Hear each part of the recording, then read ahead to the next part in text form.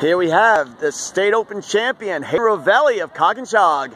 Congratulations. What was your winning height? 14.6. How did you feel going at 14.6? Like, was that different than the other heights? Did you feel you did something really right? It felt really good. It was just kind of a weird jump, but I'm kind of glad it stayed on. The standards were always a guessing game, but they were pretty accurate, so I'm happy to make it first try.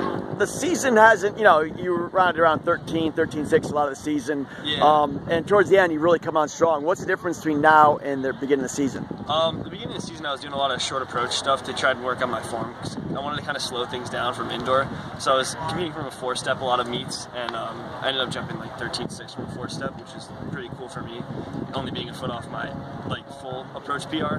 So then my coach just helped me to taper it, and so now I'm going for my 100% effort. So what are you doing now? Doing 6-step or 7? Yes, 6, yeah. So that's great. Maybe move to 7 for New England.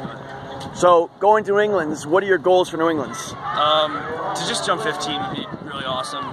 It's been like a milestone I've been trying to get for a while. So yeah, that's pretty tough there. There's only been about a dozen Connecticut vaulters ever clearing 15, and all of them in the past 10 years. So you're the next in the line of great vaulters we've had in Connecticut. Where are you going next to college? I'm going to Southern Connecticut. What drew you to Southern? The team was just like a really big family, and I just liked a lot of the kids I competed with last year went there, and it was just something about I'll shout out Jack Brown and Jesse, and they always just reach out to me and help me, even though like I'm not even there yet. They're still helping me come to my meets, and everyone's always there to help. You gotta love Jack and Jesse here. You know, it's good to, you know, you're starting into the brotherhood. That's great.